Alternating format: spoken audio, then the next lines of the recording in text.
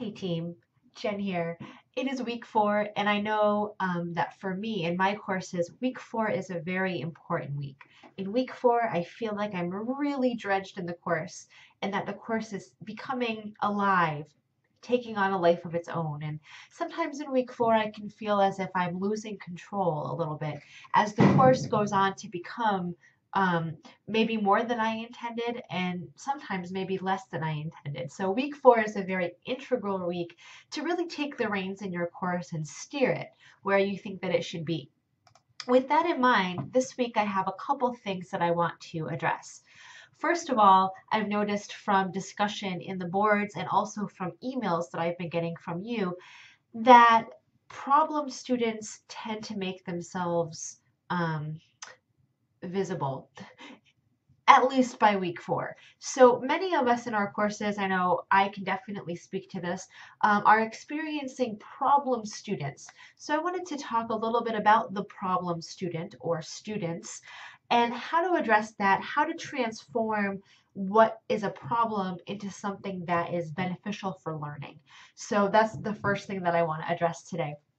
The second thing is I want to really put more emphasis this week on your responses in the discussion forum. Are you pushing students hard enough in the forums?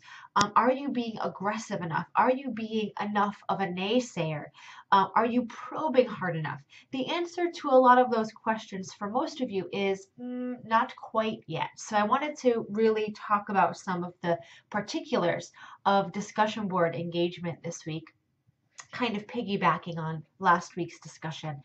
The third thing that I want to discuss today is what to do with your wealth of expertise. So many of you, especially newer instructors, are really excited about letting students know that you're an expert, that you're a PhD, that you love this stuff, and that you have a lot of knowledge to share.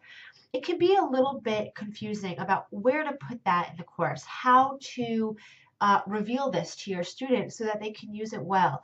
There are some suggestions that I have for those of you who really like to offer additional lecture style notes, where to put those in the course so that it makes sense and doesn't hinder learning and doesn't hinder the function of other areas of your online course. And the final thing I want to talk about is I want to give you more tips for writing great announcements. So once again, here in week 4, we have a large list of things that I wanted to cover. Let's start with the problem student. I know that for me, every semester I have at least one student who presents some really interesting conundrums for the class dynamic. This student can be disruptive in a number of ways. For example, the student could be attacking other students' perspectives or views in the discussion forum.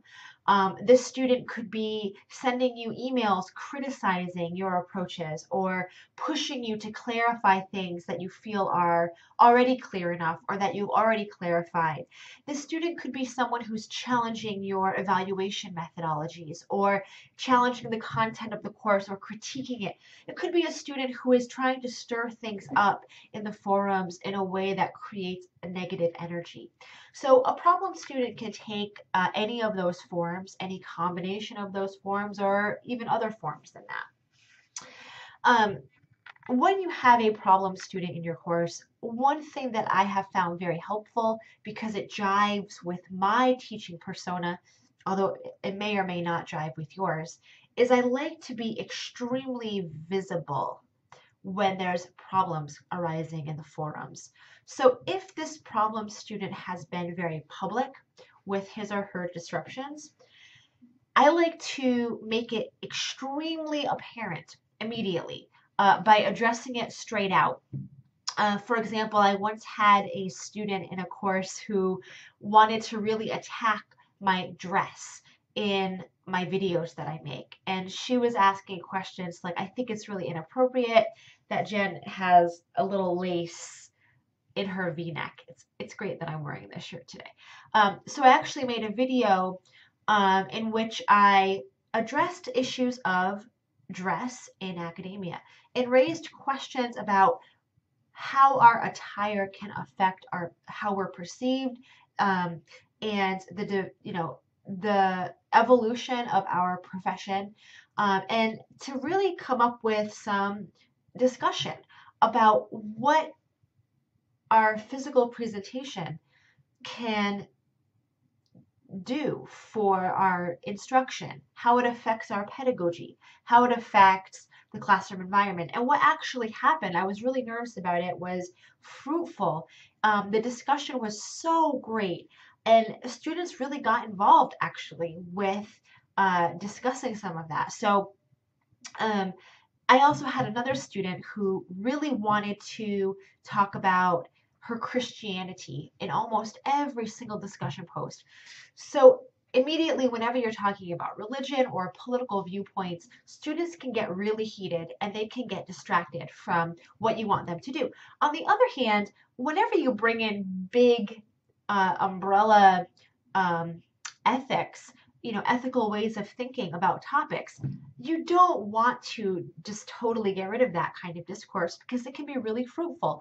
So your job is to take something that seems too big and to help students to break it up, to analyze it, to make it more applicable, um, and also to keep it, of course, in the boundaries of what you want from students. So one thing that I did is I said, well, you could talk about your love of God in every single post. That's totally okay. However, you have to always be manifesting every step of the way how your ideology, how your passionate belief in a certain system applies and transforms or challenges the way that we read this text. I said, so whenever you are making a large sweeping observation about whatever it is, Christianity or abortion or the Republican Party, you want to make sure that that observation is closely tied to, for example, your reading of chapter 3 of The Stranger and this really salient passage in which Marceau is questioning um, you know, creationism or whatever. So observations like that are okay as long as they're in context. I always want to encourage students to bring the beef with them, bring their hardcore ethics. Oh, totally, bring them with you. But this isn't a place to discuss your beliefs and to debate whether or not your beliefs are correct. It is, however, a safe space where you can read your beliefs into the text through your close reading and analysis processes to show why your belief systems have relevance to what's on the table. So it's a matter of slanting what students are bringing. When students bring disruptive topics like that to the forum, I always shout out a large yell of excitement because it's an opportunity for you to get things really hot. But you have to negotiate the difference between being hot and being disrespectful. And there's a fine line there. You want to make sure that students are practicing talking about these hot topics in a way that's very professional and academic. Tell them it gives them practice for when they become a professor. And they're going to have to negotiate this brutal sea of students coming in with baggage, with ways of feeling about the world. That's a good thing, but it needs to be considered in an academic context. So I think about it that way. I always like to be very transparent with students about what my expectations are, and I like to be forthcoming to tell them, you are not meeting those expectations, right? Here they are, this is why I have them, and you are not meeting that for whatever reason. And it's very important. If a student challenges your grading, if a student challenges your approach, I think it's always a good idea to address that student by saying, first of all, I really appreciate that you are so interested in my pedagogy and so interested in how courses work. Let's see what we can take from this. Imposing more questions for that student. For example, why does this approach aggravate you? What would you like to see happen instead and why? So if you can get a better idea about where the student is coming from by posing some critical questions for her to consider, then the student will start to process and start to critically think through her own analysis of your teaching, and you can also process through that. I always invite students to come to my online office hours and have real discussions about these things because they are important. Students who are attacking you or questioning you, Sometimes they just really want to have a discussion about, what it means. They want to know that you have a reason for the choices that you're making. On the other hand, that isn't always the case. Sometimes you will have students who are just trying to be mean, trying to stir things up. It's true. It happens. In that case, I am always here for you, any step of the way, to help you with those problem students. So never hesitate to reach out to me if you have a problem student and you're just not sure how to handle her. So I want to put that out there for you. Moving on, are you pushing hard enough in the DBs? Well, if your student is being controversial, as I said, that could be a really good thing. You should be controversial in your forums too. In almost every single response that you make, I want to see you aggressively challenging students' perspectives. I want to see you bringing something new, something hardcore, something controversial, something to stir things up. When you go into the discussion forum, you want to think about yourself as the ultimate naysayer. You can support things, but you want to probe. You want to flesh out. You want to scratch the surface, nay, you want to tear it down. So your role as a your role in the discussion forum is to make students uncomfortable, is to get them a little squirmy, have them questioning their ideas, questioning their approaches, and constantly pushing them towards something new, something interesting, something debatable. Your job is to get hot discussion going. And if you can do that, you're doing your job. So I want you to ask yourself this week if you're doing that in the forum. It doesn't take 500 sentences to do it. It could take 3. But you want to probe in deeply. That's what I'm looking for from you every week. So ask yourself if you feel that you're doing that, and ask yourself in week 4 how you could do that more. The next thing I want to talk about is your expertise. I have seen some amazing lecture style notes in the announcement section.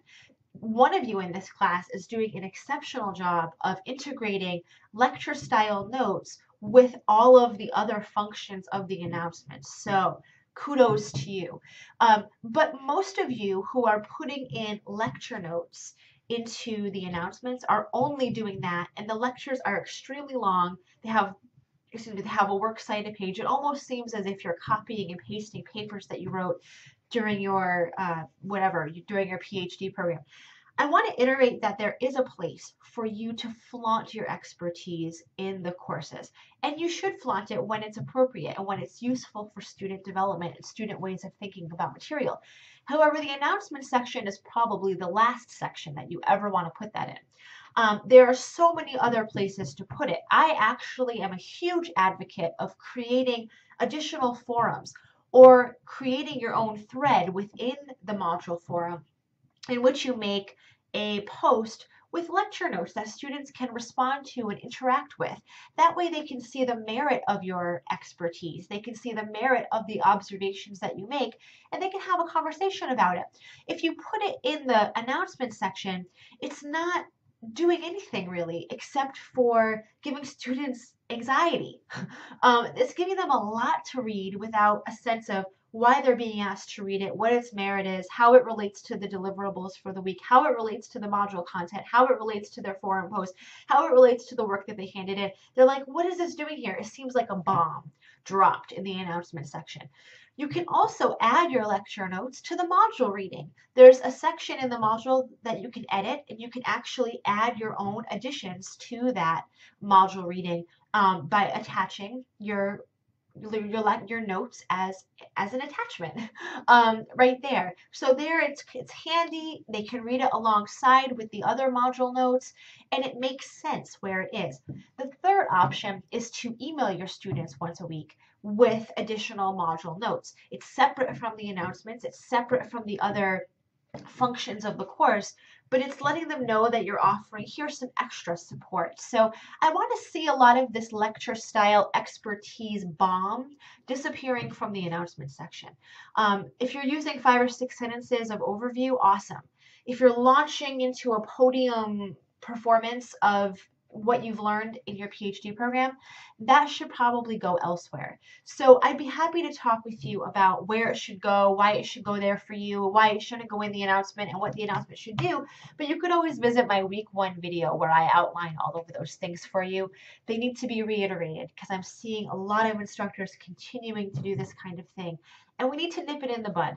It's not functional there. So think about function. It's so important in an online course that everything has a very clear purpose, a very clear function that students can count on. Yeah? Okay. So finally, one more thing I want to talk about is some tips for writing great announcements. One thing that I've seen many of you doing so far in the course is that you'll hone in on one key thing every single week to highlight. For example, one instructor in week 2 highlighted on the importance of the MLA, recognizing self-plagiarism. She had a little blurb about what MLA looks like at the graduate level, why we use it.